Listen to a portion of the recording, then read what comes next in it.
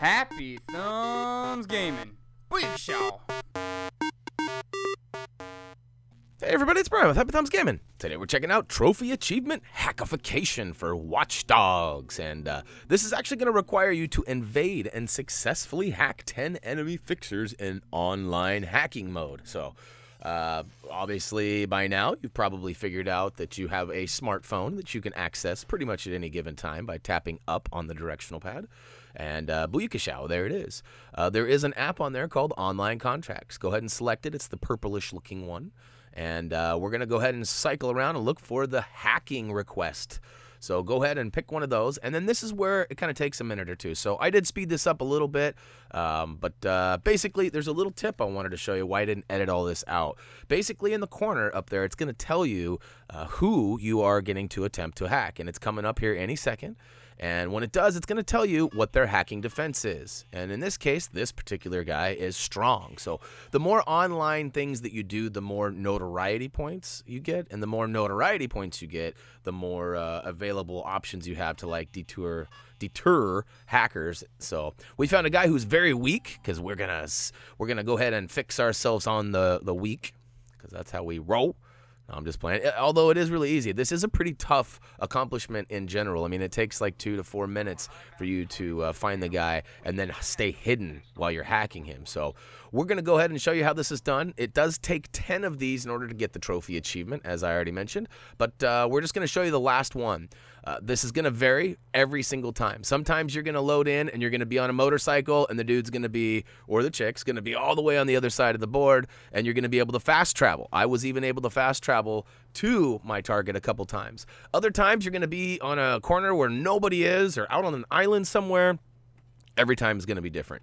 So I'm going to give you some advice, and hopefully you can use this and maybe make your way to all 10 and get the Hackification Trophy achievement. So basically, my first rule is I always want to find the guy, but I want to stay away. Now, it is important to note that although you look like Aiden to you, you do not look like Aiden to him. You look like some sort of Jezebel or some whatever running around. So you are just an average citizen walking around. The more you run, the more likely you are to be seen. So once I get close, I slow down, especially if I'm in line of sight. And you got to get close enough to actually activate the hack, which then allows you to initiate the back door.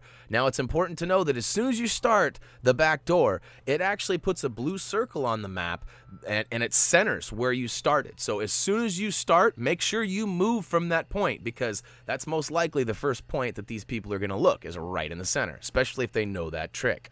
Now, there's almost always a dot or a triangle above the player's name unless he is out of line of sight for more than like 10 to 15 seconds. So I always try to keep the player in line of sight. Now, the best advice I can give you is to try and stay right behind him. Now, if you can, get above him. There's a few situations you'll find yourself able to get up on the railroad tracks up above for the whatever that is, the trains up there. Other times you're going to find yourself by water. Stay out of water because it'll immediately deactivate the hack and it will tip your opponent off because it'll say the opponent is in the water. And another thing, if you go outside of that circle, it's going to also tell your opponent that the hacker is outside the circle. So try as much as you can to stay inside that. However, sometimes that's going to change. Now, as you progress at 25, 50, and 75%, that blue circle actually gets smaller. So it makes it a lot easier for this guy to find you. My best advice is to stay right in the middle of everything, but try to stay right behind him. Now, I've kind of lost sight of him right now, but I believe he's behind the building. So oh, there he is. He's right in front. So I finally see him. Now, look at how close I am, but yet how out of sight I am. Now, this is tough, and keep in mind, I'm preying on the weak here. You attempt this with the stronger guy who has comm jams and other things, they're more likely to find you. Now, he is a noob and has no idea that he cannot bail out of the area.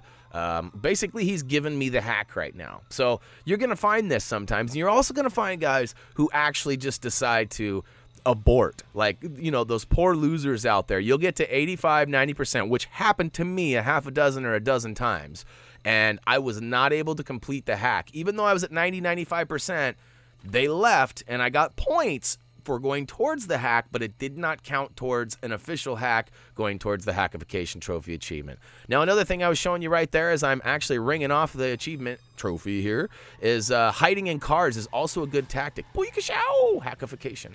So you can also get in cars and press the circle or what is it, B?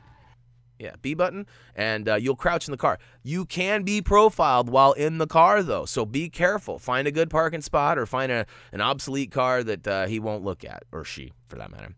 All right, well, that's actually it. Hopefully you guys found this helpful, maybe a little bit entertaining as well. Head on over to Facebook, Twitter, comment, vote, subscribe down below. HappyThumbsGaming.com is available as well.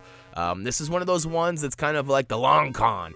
You got to do some time in order to get this one to ring off for you, but it makes it that much more worthwhile, and I believe it's silver and 30G, I believe, are the ratings for that, so it's totally worth it.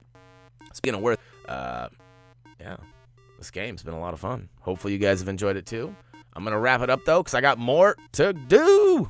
Oh, yeah. As always, until next time.